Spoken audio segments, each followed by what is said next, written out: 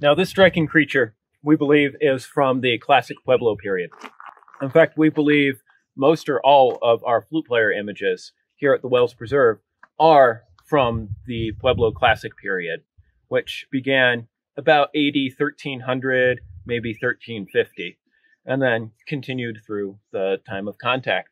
Of course, the figure is holding a flute, and that's the most obvious feature. And we do believe that this general area is very acoustically significant, that there are echoes that have very interesting effects, and that might be a part of why people were using the space, including, but not limited to, making petroglyphs here. We also have an interesting instance of visual punning. If you look at the shape of the body of the flute player, and then this possible bird figure above it may have a quail top knot. And you'll notice that the bird figure kind of mimics the shape of the flute player. But there's something even more interesting going on, because you see the shadow coming down from above the flute player.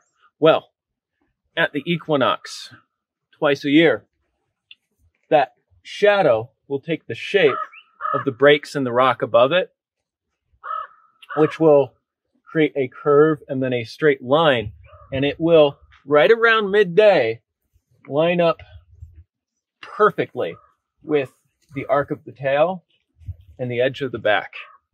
So we believe this to be an equinox marker, and it is noteworthy that the Pueblos that are here today are known to have in the past celebrated the equinox, which is not always the case for all Pueblos. So this is a very special rock.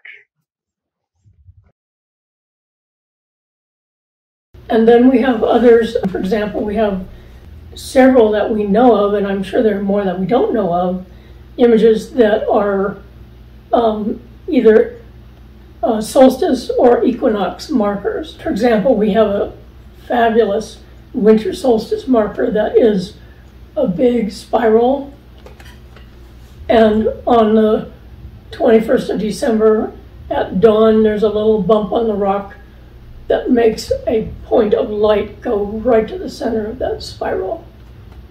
And to watch it happen makes the hair stand up on the back of your neck. It's the most exciting thing.